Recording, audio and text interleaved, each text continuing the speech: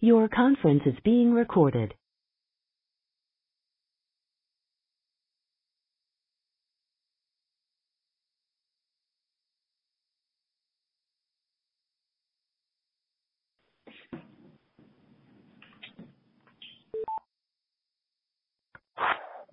Good afternoon. Who just joined the call? This is Darius Knight. Hey, Darius. How are you? I'm all right. How about yourself?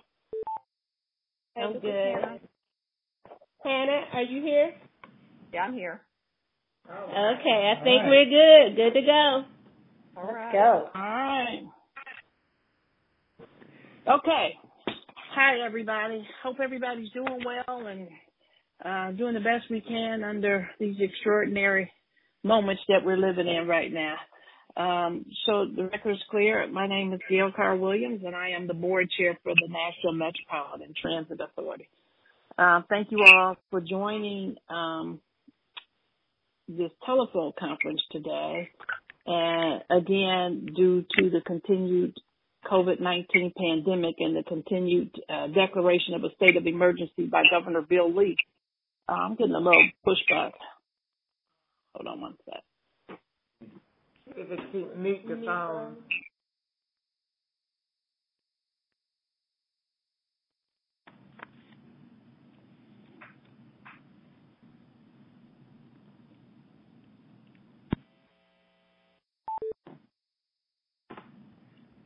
Still there, Gail?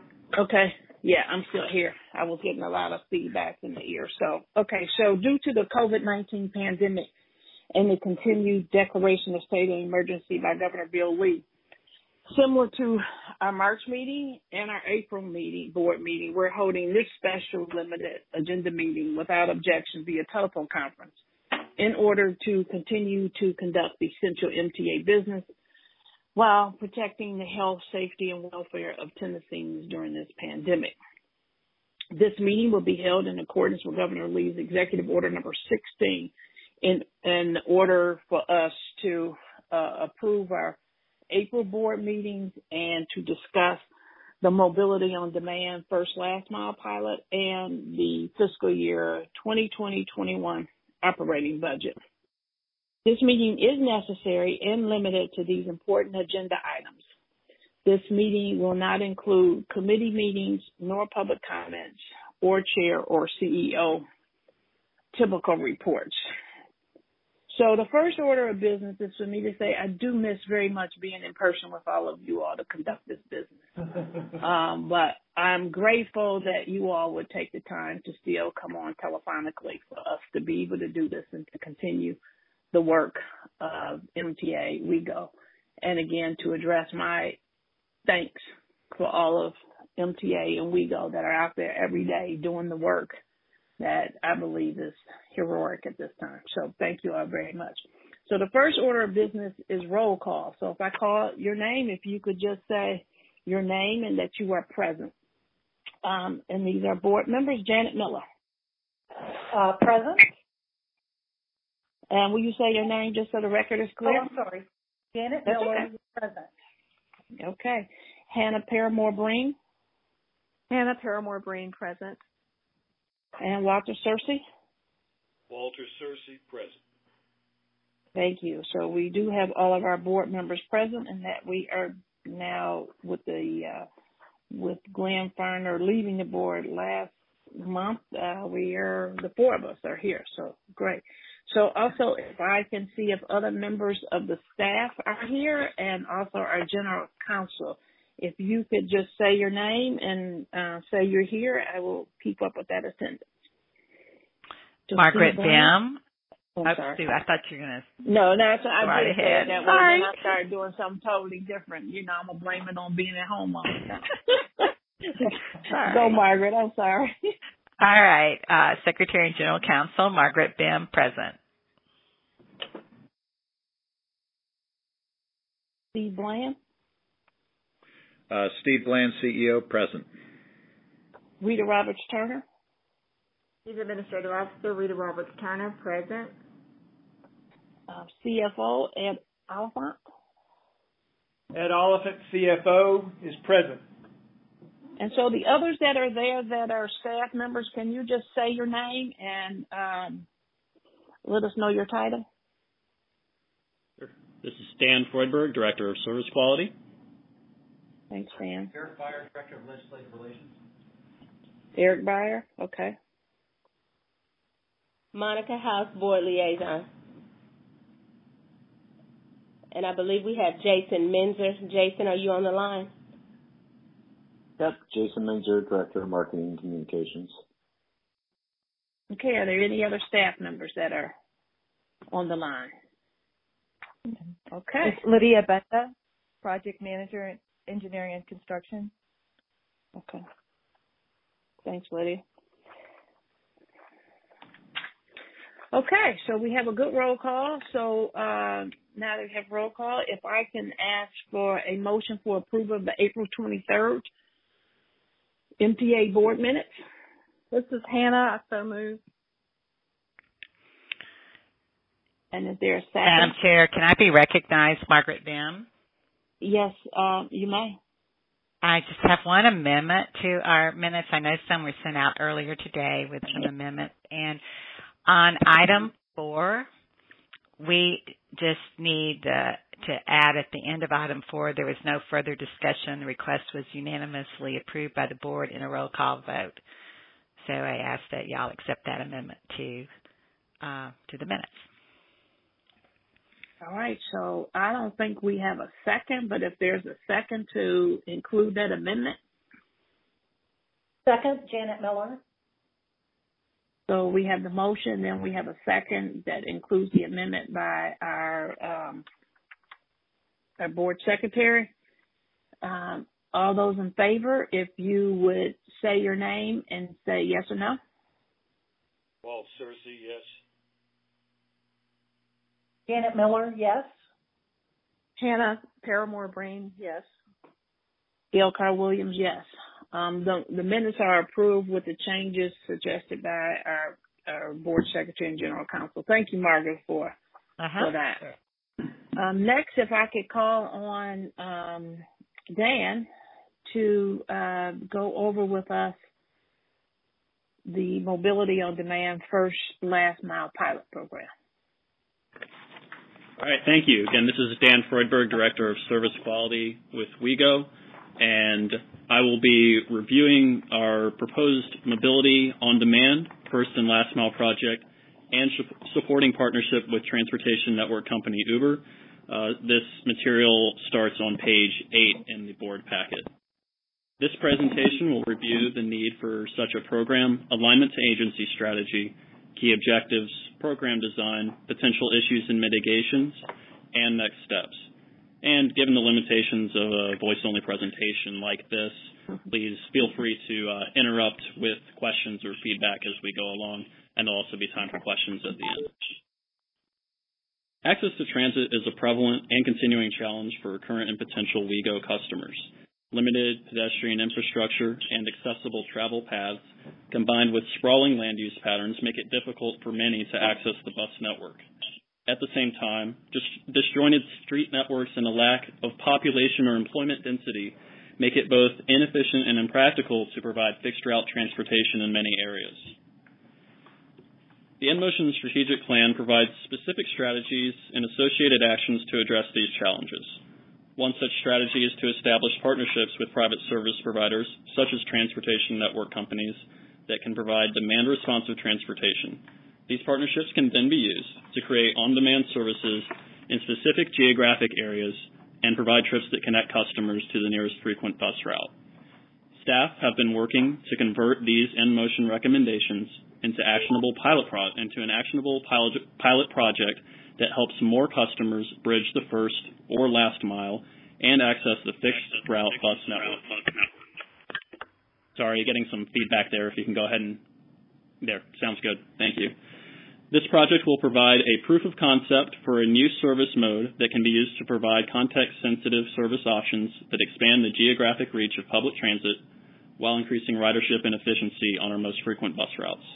Such a service can also provide customers with disabilities additional freedom by enabling them to use the broader fixed route bus network for more trips. With these objectives in mind, staff evaluated a variety of service models and example programs from other cities. In addition, they evaluated potential service areas within Nashville to identify candidate areas where a first and last mile service could be successful.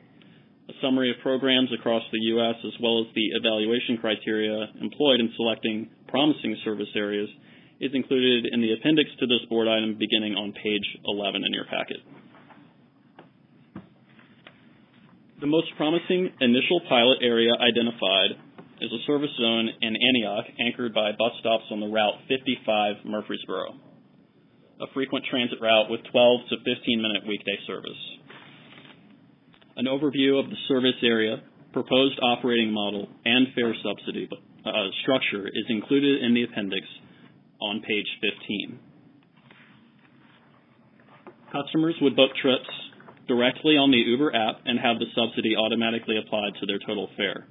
WeGo would also partner with one of our existing third-party access providers to provide an accessible option for customers who rely on cash, those without smartphones, and those requiring wheelchair-accessible vehicles.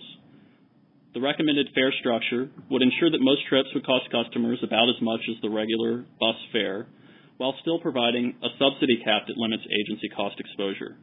In keeping the program focused specifically on increasing access to fixed route transit, only trips that start or end at a designated bus stop would be eligible for the subsidy. A pilot program of this nature is not without risks and challenges. If we go back to page 9 in your packet, the table under anticipated issues and mitigations provides an overview of the more pertinent items. Fortunately, WeGo has the benefit of being able to learn from other similar programs.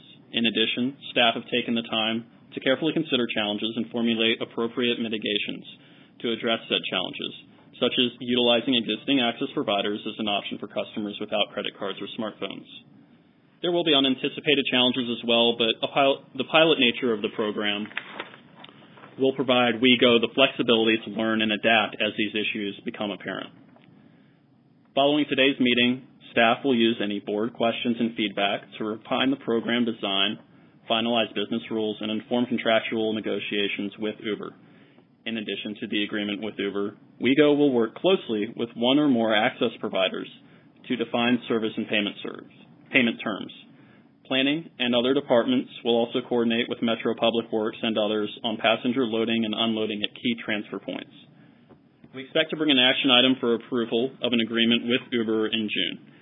However, the final launch timeline for the pilot program will depend on a significant improvement in conditions and easing of restrictions with respect to the COVID-19 pandemic. And with that, I'll open it up to any questions. So for the members, so we wanted to make sure that Dan was able to revisit. This is a presentation you've had in the past, just because we will have hopefully a pretty soon agreement with Uber on this that Margaret and Rita are working on now. So frankly, we wanted to refresh it in your memory and bring up any discussion points, questions, concerns that we might incorporate before we bring back that final action item. And akin to when we started the Access on Demand pilot, our pilots are a good opportunity for us to kind of mold the program in a flexible manner as we see what comes out that's positive and maybe not so positive. So with that, any questions or comments you have, we would be happy to entertain. This is Janet Miller. Talk about the fiscal impact here. And if I'm missing it, you've got a lot of pages here, but what do we think this will cost net to WeGo after the payments and that sort of thing? Right. So we've set aside about $50,000 for the pilot term, Janet, and again, it's a limited geography startup pilot. And again, Dan touched on some of the mechanisms for us to be able to manage the fiscal exposure.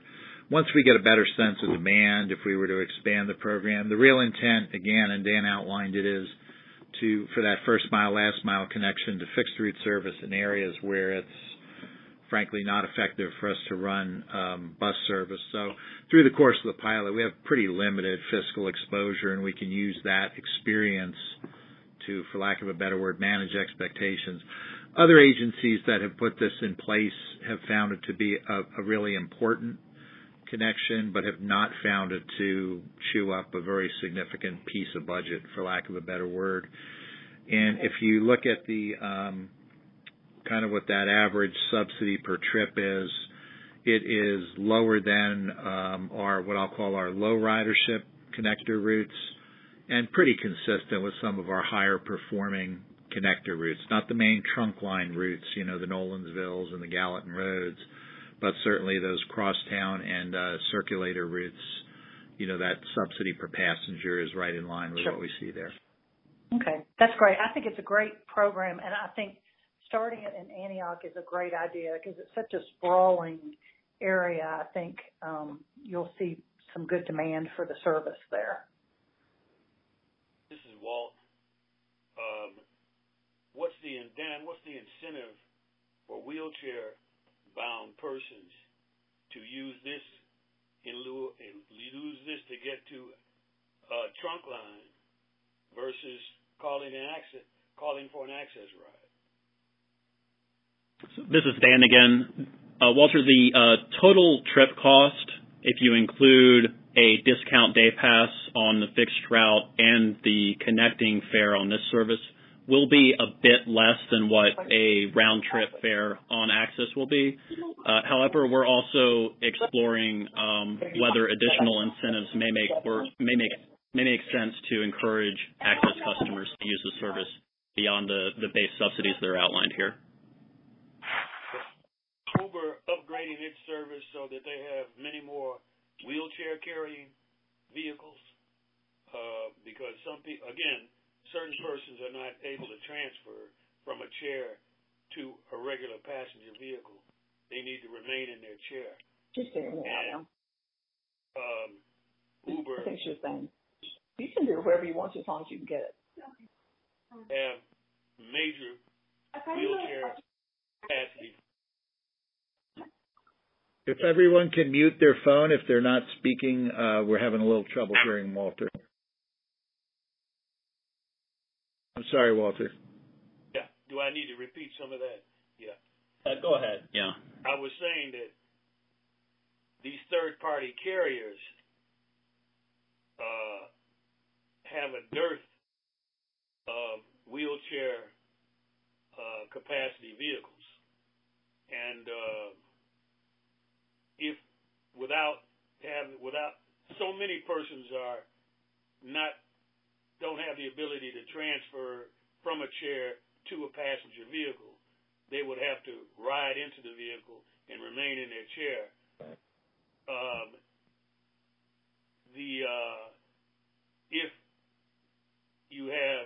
If the demand outstrips the supply, then again that's going to be a damper on the first mile, last mile usage or any other usage. I know an example is just, I didn't need to do it, but I just took an informal survey over a couple of weeks last year to determine the both Uber and Lyft, how many wheelchair access vans were available, and each one of them had some, but there was, without exception, a delay if you had to wait for that kind of vehicle, a delay or simply the notice that we don't have any available at this time, call us later. Thank you, Walter. That's definitely an important consideration and one that many similar partnerships across the country have faced. We're fortunate to have existing relationships with our access providers that have additional wheelchair capacity available, and they actually have more capacity available right now than we are using for Access Paratransit and for the Access On Demand program. So we'll be looking to partner with at least one, if not more than one of those providers to provide that accessible transportation. In addition, if we do see an unexpected spike in demand for wheelchair accessible vehicles, we can always make use of our existing in-house resources if we need to make sure that no customer is left behind during the pilot program. And it's also something that we'll be monitoring carefully for overall response times and available capacity. Great. Walter, this is Steve Bland again. One of the advantages of this program, and frankly the way that Dan and his group have been sequencing it, by getting our feet a little bit wet, for lack of a better term, with the Access on Demand program, we've got pretty good experience with those operators, and we're pretty comfortable that they have the capacity to help us pick up that slack. This will be a pertinent issue now and they are very much a part of the first mile, last mile, this broader solution beyond, what our normal access service is. Recognizing the reach that companies like Uber and Lyft have, Uber essentially becomes an additional operator, so they are not the sole operator. Obviously, we hope they grow their accessible vehicle capacity over time as that demand shows itself, but they are likely not going to be the primary provider for those types of trips initially. And again, for us, the benefit of trying this as a pilot case in a manageable geographic area, as we see what some of those issues are before we roll it out to other areas of the county, we'll be able to kind of evaluate and try to mitigate any of those impacts. Great. This is Gail, and I have a couple questions. One, I really like the fact that we're doing this in Antioch, and of course that we tried that before with some on demand, and we had good successes, and I think that people there did appreciate the service. But the other question I have is, so when someone decides to use this service, what happens if they decide to not go to the fixed route after sort of, all of a sudden they look up and see traffic, or they get comfortable in the car and decide I'm going to stay in? How do we manage that? Or is there, if they decide not to leave the Uber and take their whole ride to wherever they're going, how does that really work? So, and again, this is Dan. On the Uber application, there will be an automatic calculation as to whether the subsidy can apply to the trip or not based on where the driver ends the trip, or begins the trip for that matter, if they're being picked up at the bus stop. If a customer elects to stay on board, the only way in theory that customer could still receive the subsidy is if the driver ended the trip prematurely at the stop, in which case they wouldn't be getting paid for the remainder of the trip. So that's pretty unlikely. So there is that protection in place. Okay. For our other service providers, we'll receive detailed invoice information containing the exact origins and destinations of each trip that we can audit to make sure that customers are being picked up and or dropped off at the bus stops. So then there is a way to not pay past that if somebody made that choice. Right. Through the And technology. on the Uber side, and Dan touched on in the experience we've had, and pretty good working relationships with the other operators. On the Uber side, it's been pretty well time tested in a number of other transit agencies. Where this is used fairly extensively is in some of the cities with rail systems that kind of feed into those rail stations.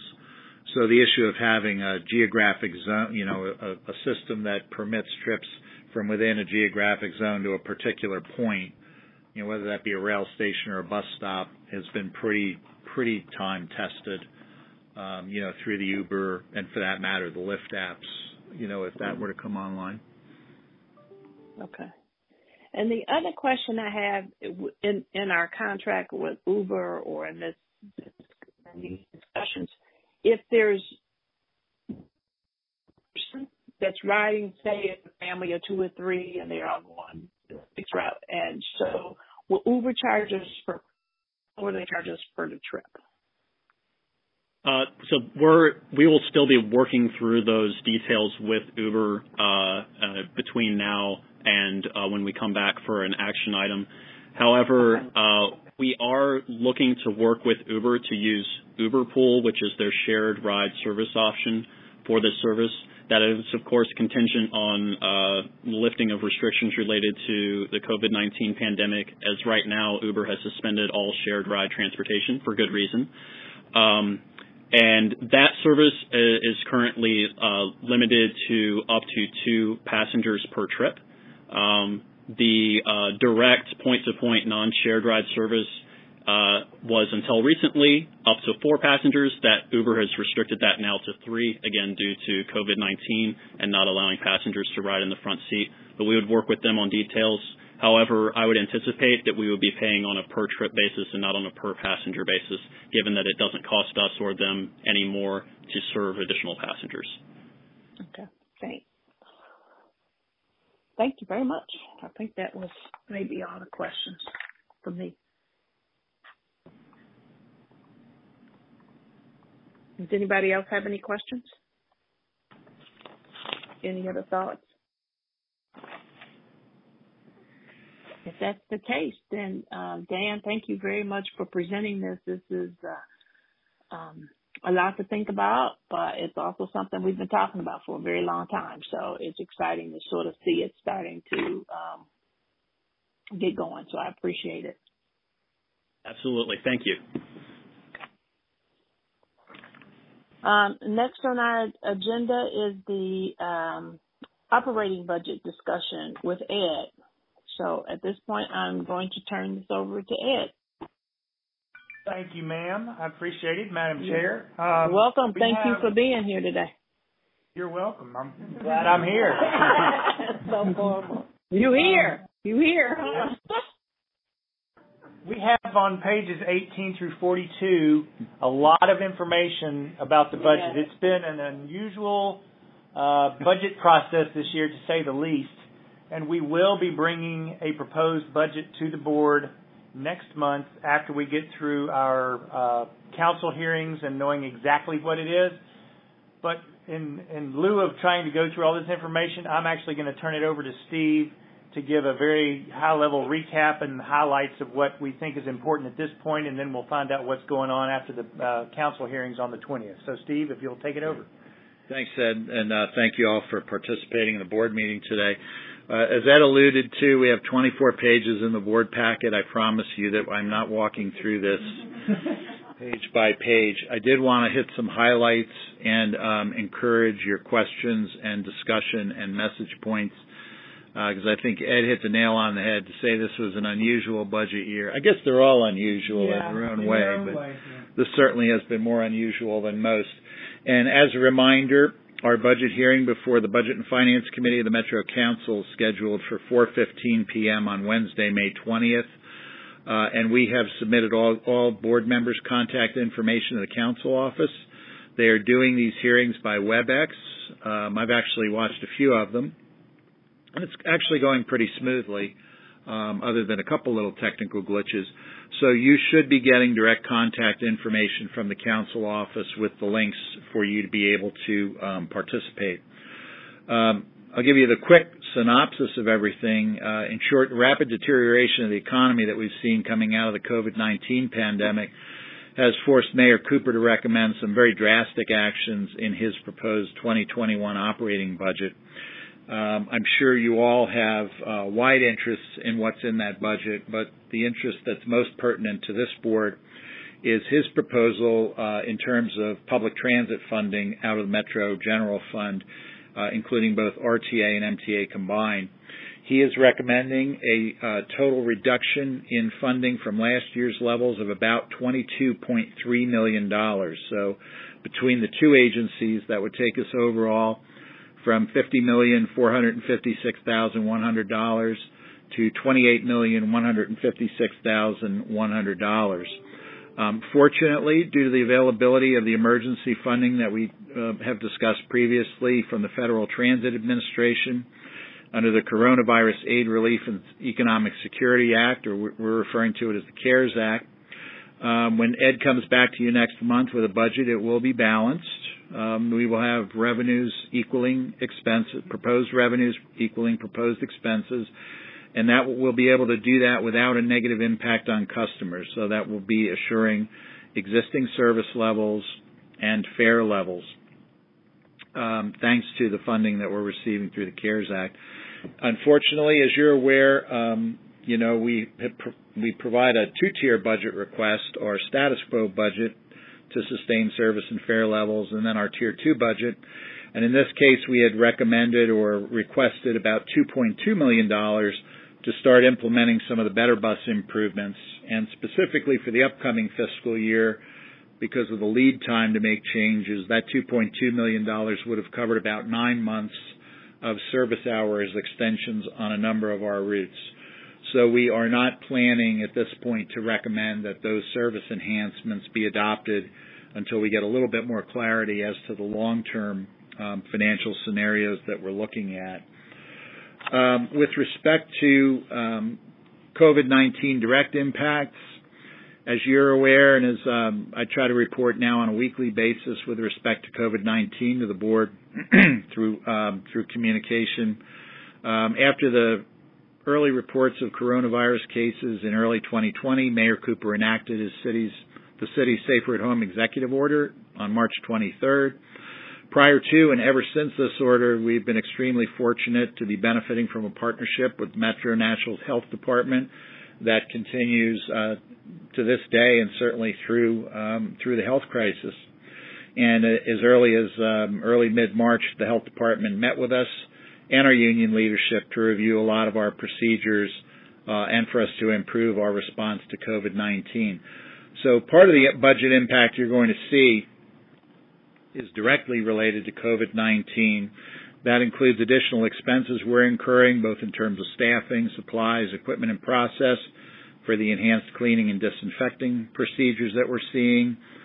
We've adopted 4-day operator work weeks to relieve them of some of the time online, paid time off for some of our more vulnerable employees and those who might need to be quarantined as a result of either them or a close contact being diagnosed with the virus.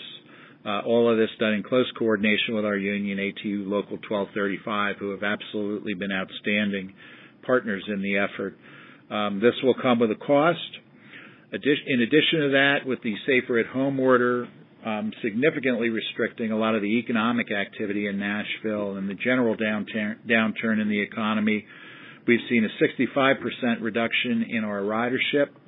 And also to promote not spreading the virus, we have relaxed our fare collection efforts. So, frankly, fare collection is pretty minimal at this point in time, and that will also have a significant impact on our budget. Clearly, we're not unique. Every transit agency in the world is going through this, some with, frankly, even much greater impacts than what we're seeing in terms of both ridership and revenue loss and economic impact. I know Gail and I were talking about we continue to push for dedicated funding. And, one of the impacts, particularly for those with economy-related funding sources like sales taxes, a lot of those transit agencies are really seeing a significant hit in those revenues. So in developing our planned program of projects for the CARES Act, and that proposed program is contained in the package of materials, I believe in Appendix A. Yep, in Appendix A on page 22 of your board packet. We really took several things into account.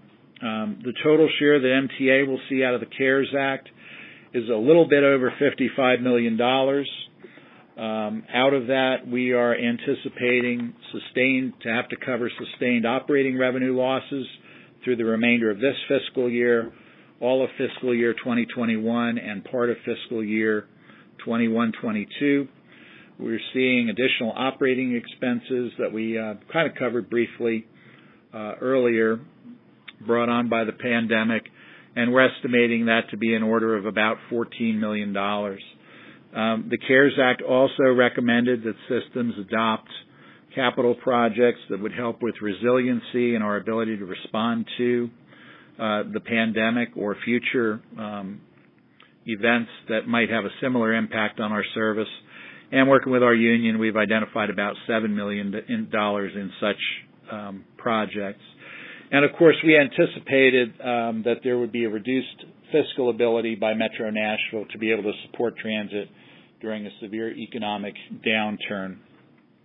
So based on these assumptions and going back to Appendix A, we've essentially set aside about a total of $34 million to help relieve the fiscal pressures on Metro Nashville during this period.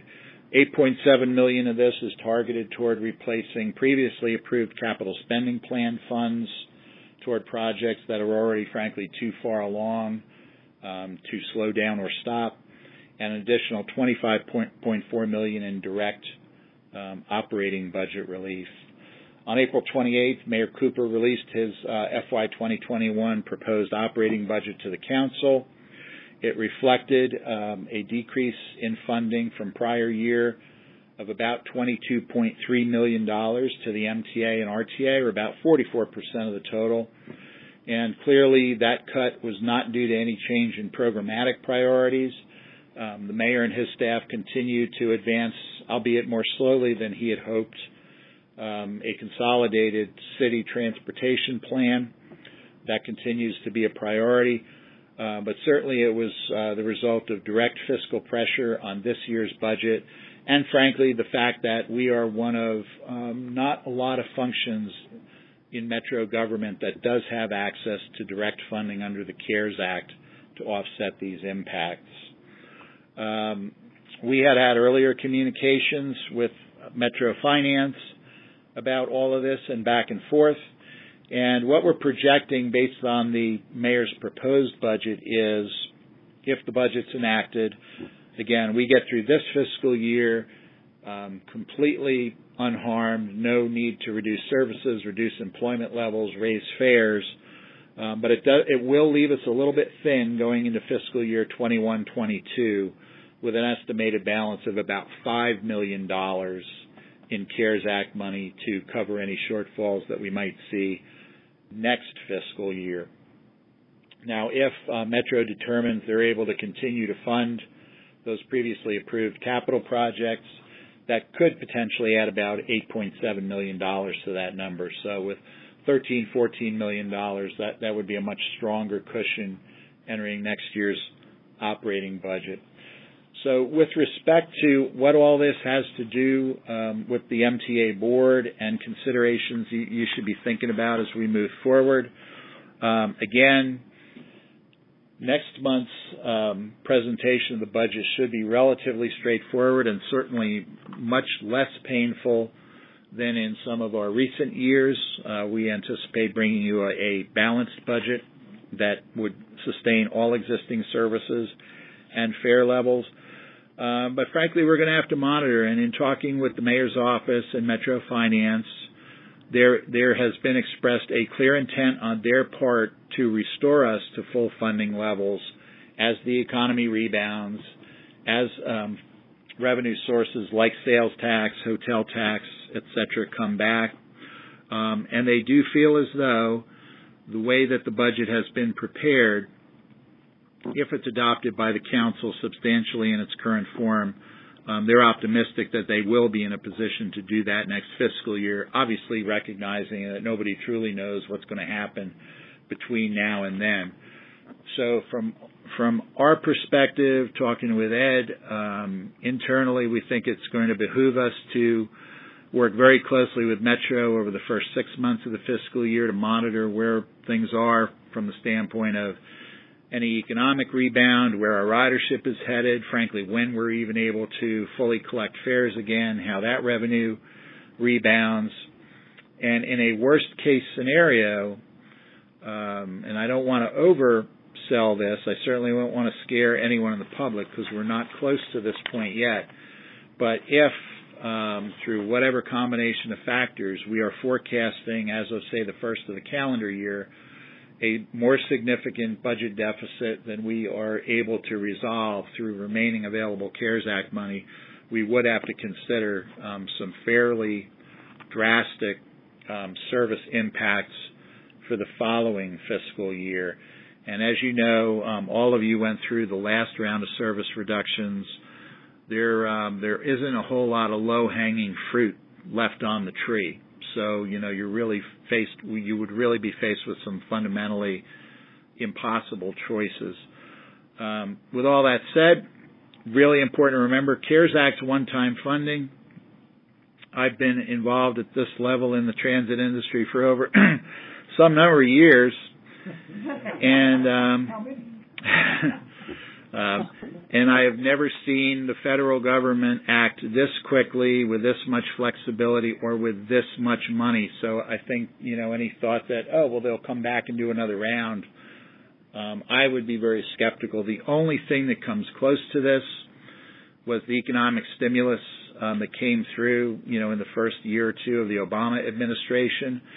That came through at about a third this level of funding and with a lot more significant strings attached, including not the ability to spend it on operating.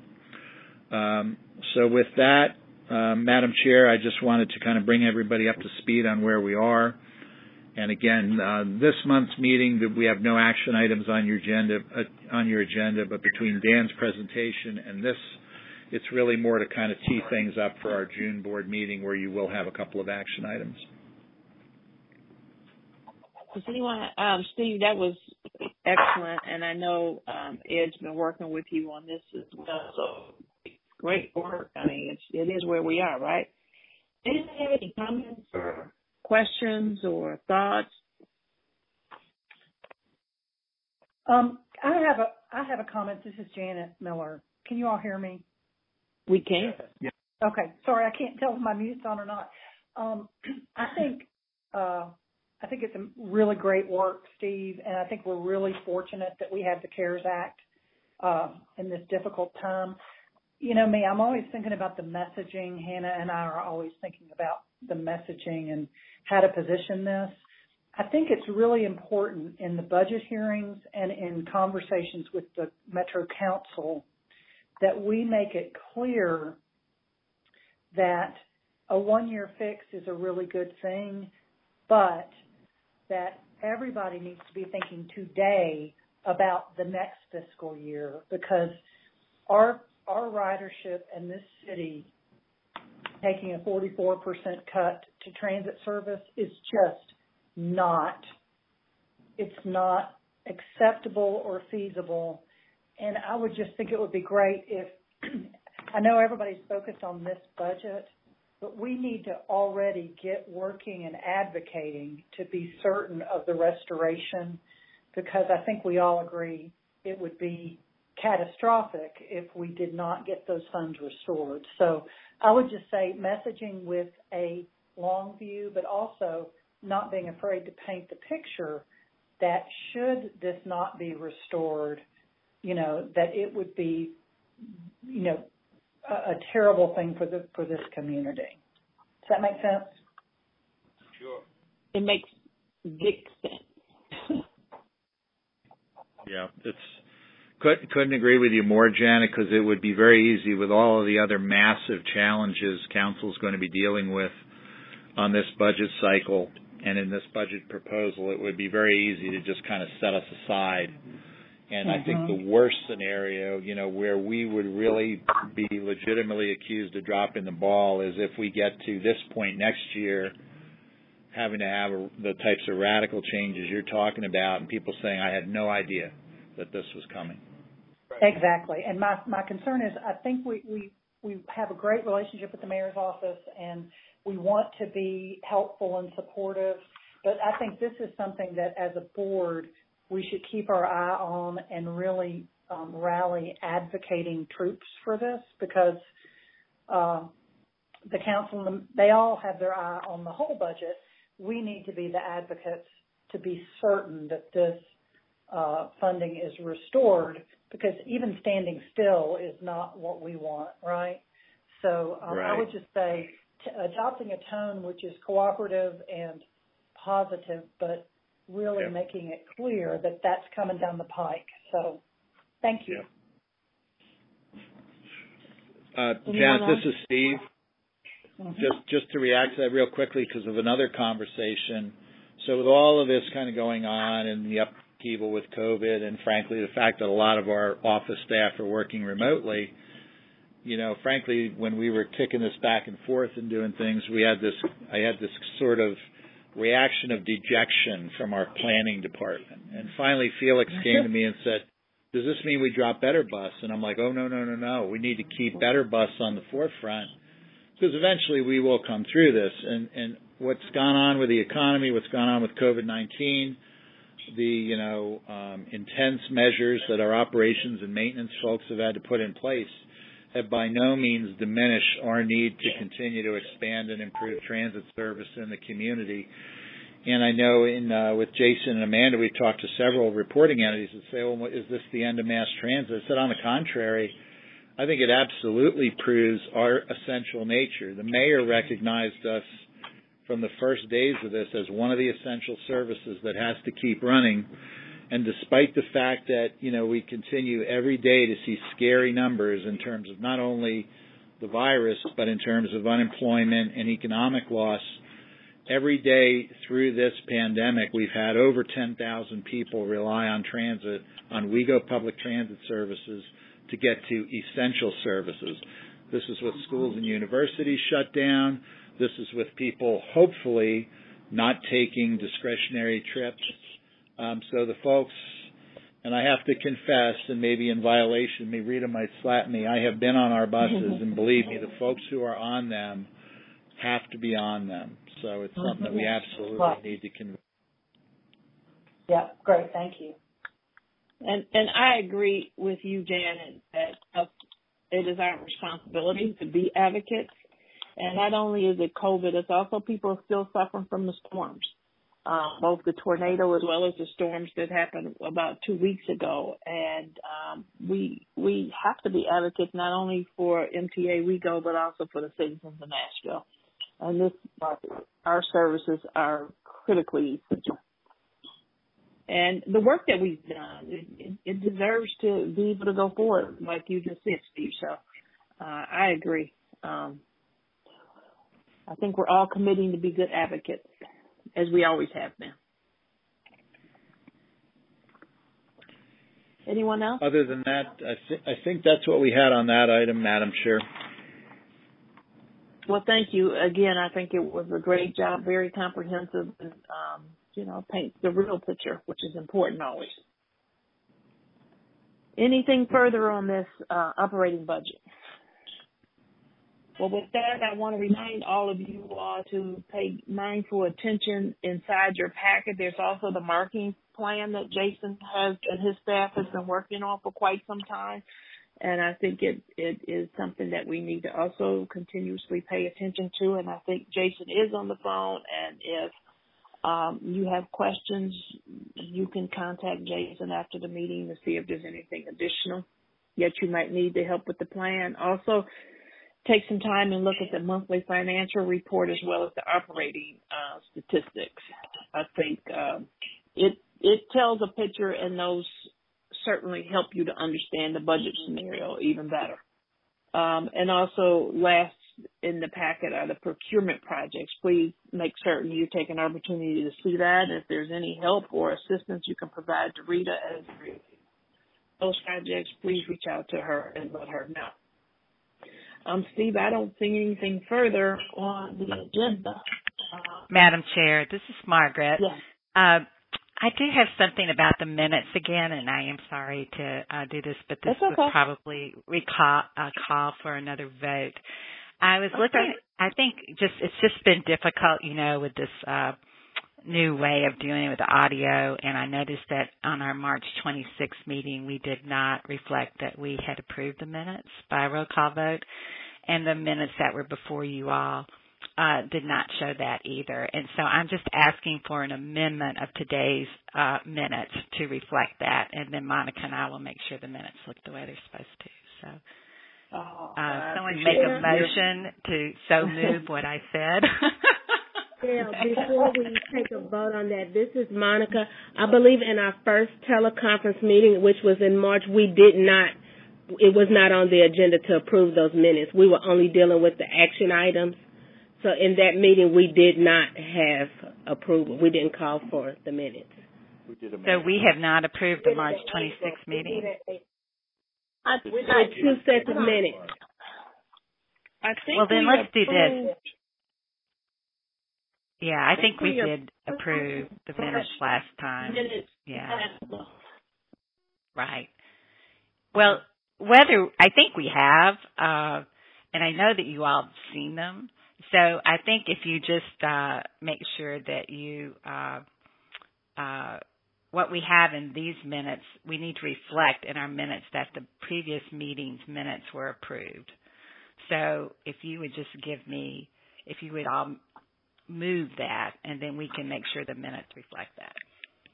Yes, I think we did approve the March 26th minutes, and I think we also approved.